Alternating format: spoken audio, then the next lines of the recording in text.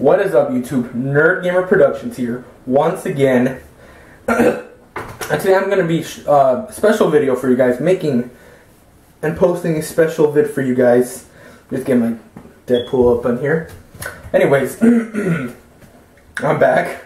It's kind of weird, but you know, you gotta do what you gotta do.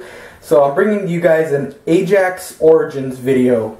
Now, I just posted a video today, same day, about Ajax, confirmed for the Deadpool movie. Ajax being, of course, the villain, longtime Deadpool villain, ties into his origin story.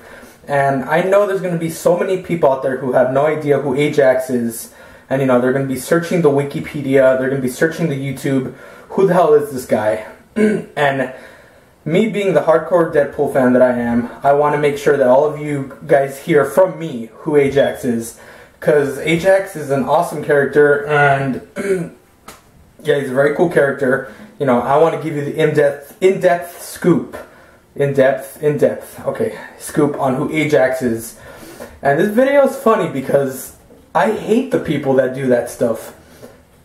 I hate the people that go on Wikipedia and are like, who's Drax? Let me check him out. I don't know why, it bugs me because I'm such a fan. I guess you could say this is sort of like the fanboy versus poser type thing. It just bugs the hell out of me. It's kind of like, you know, being a longtime Laker fan and then, well, you know, say somebody's a longtime Laker fan and then, you know, somebody just comes into like the game with the jersey and they're like Clippers fan. I don't know. Anyways, it bugs me, but I'd rather all of you posers hear it from me first. I sound like such a douchebag right now. I'm sorry, guys. So anyways, Ajax, let me give you the origins. Head scoop, not head scoop, just scoop on who he is. So if you guys want to know for yourself who Ajax is, you should pick up Deadpool Volume 4, Deadpool Classic Volume 4. It's an awesome book. Joel Kelly, my favorite Deadpool writer, wrote it. And Ajax appears in the Deadpool Death Annual. I believe it's 1998. Let me see. Yes, this right here. Deadpool Death Annual 1998. It's a very well-known comic for Deadpool fans. Yeah, even it took the back page of that one comic. And then, you know, besides that, this book also has Deadpool 18 through 25. So yeah, awesome book. This is my favorite collection of Deadpool material. But anyways, this is Ajax right here. Well, this is not the Ajax you're going to see in the movie, but anyways, hopefully you could see him. He's wearing the black with a big white A right there.